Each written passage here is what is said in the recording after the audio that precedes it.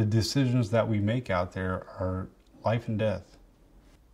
I have a Marine who killed himself huffing on my first deployment. I have another Marine who I was asked specifically to look after by his uncle, who was a first sergeant who worked for me many years ago. And sure enough, the one Marine that I was specifically asked to look after